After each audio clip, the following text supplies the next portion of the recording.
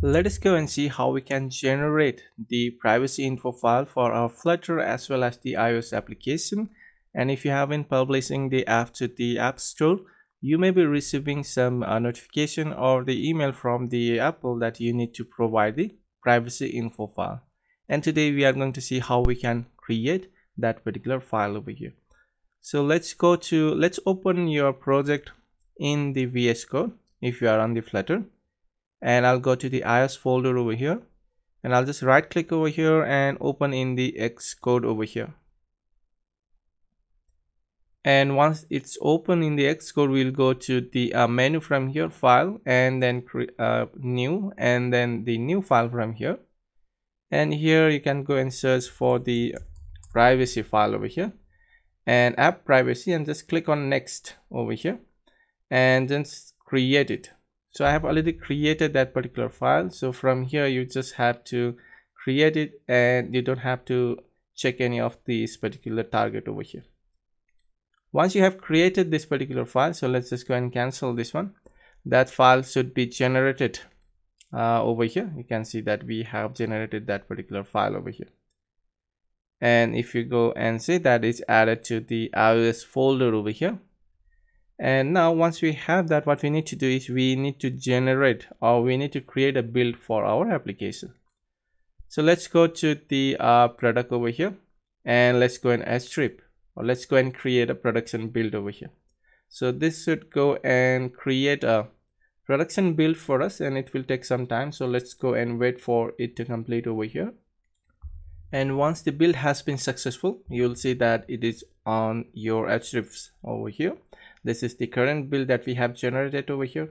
And what you can do is you can just right click from here, and you will go to let's open up this one. So let's right click over here, and let's generate a privacy report. So let's generate a privacy report from here, and let's just go and export that one.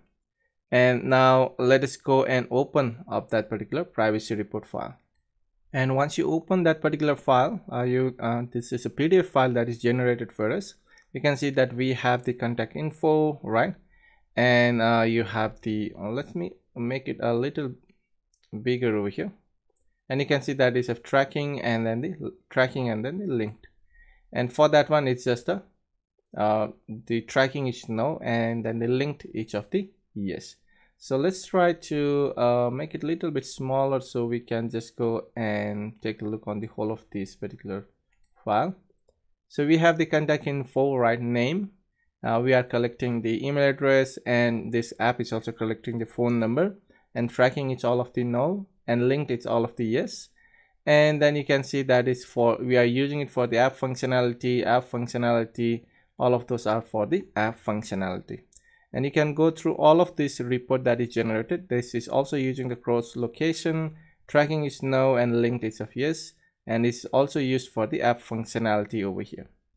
And this is for the user identity. We have the tracking no, linked each also the yes, and some of our no over here. We have the user ID and then the device ID over here. Similarly, we have the other data, users, crash data, and then the other diagnostic data. So just go through this particular report generated, and once this is generated for you, you can just go and add it manually to your privacy info file. Or once you try to add it manually, it's quite complicated that you have to add all of those information. But what we can do is, I found a pretty good website over here, that is the WeMakeApps.net Memphis Maker. So you can go to this particular link over here, and it can help you to generate that particular file pretty easily.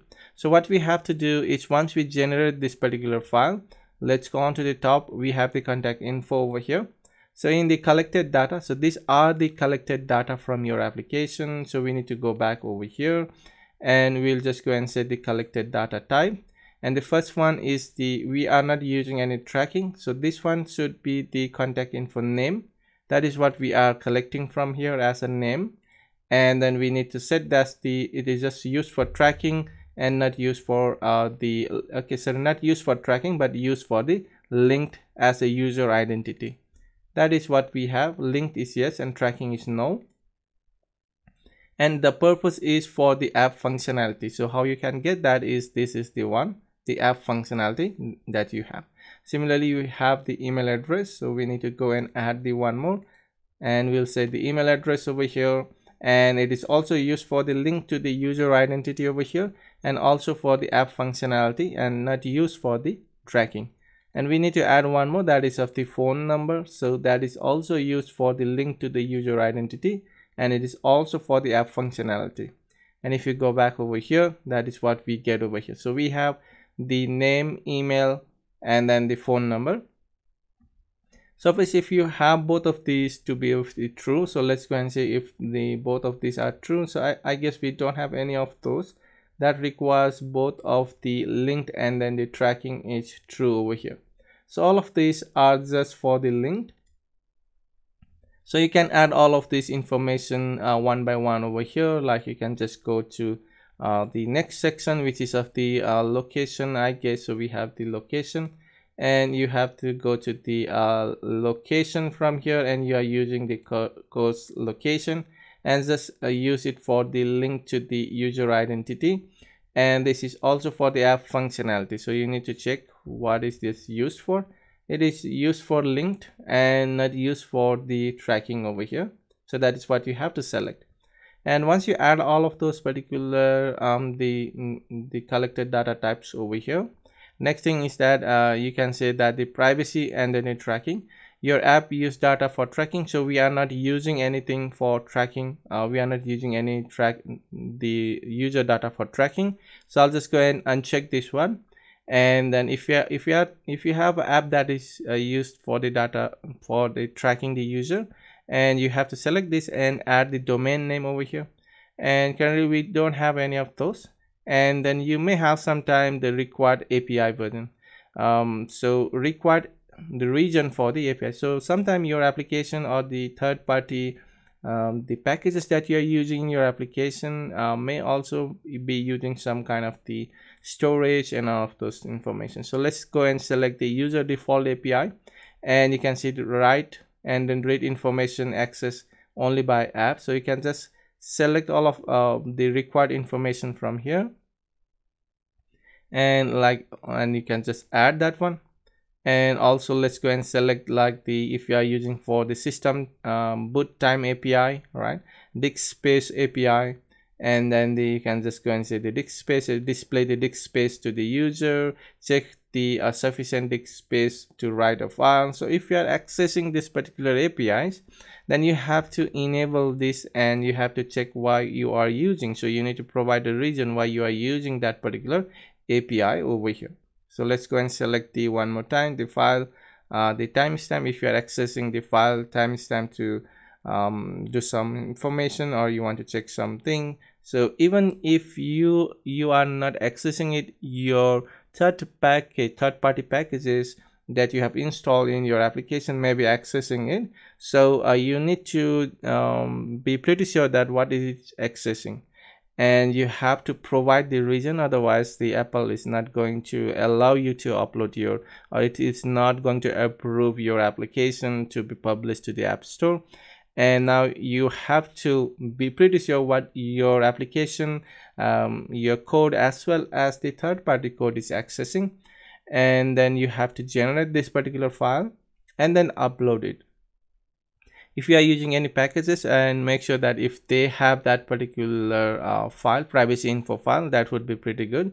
If they have this particular PrivacyInfo file for your third-party packages that you are using, then you can just make use of that one. Otherwise, if that is not there, and then Apple will obviously go and give you a notification that some the required API region is missing, or some data collected types are missing. So you need to fill in all of those information, and you can just go and download this particular file. So you can see it has been generated. Now you can just open this information. So you can just open and go and paste it to this particular file. So this is the production app that I'm currently working on, and recently I had published it to the App Store, and it was giving me an error. So I was trying to find how to generate this particular file. It was really complicated to generate this particular file.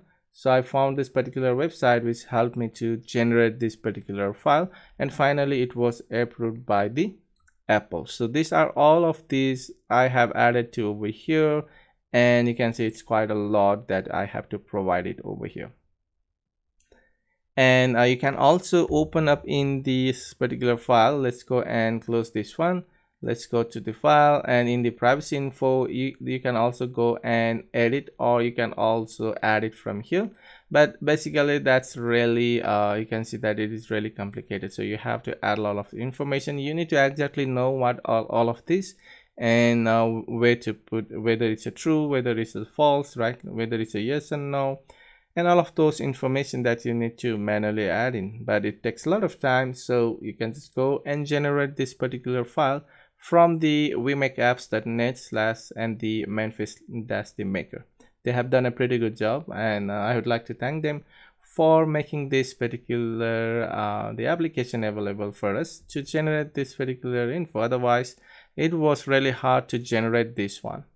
And I hope you guys got it, how to generate this particular file. You can use this for the Flutter application, or you can also make use if you are a native iOS developer. So that's all, and this file I don't require it, so I just need to delete that.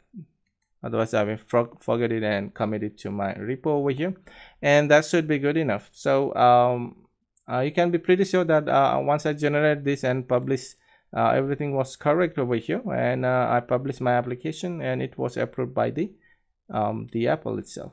So that's all for this lesson, and thanks for watching, and let's meet up in the next one. Till then, have a great day.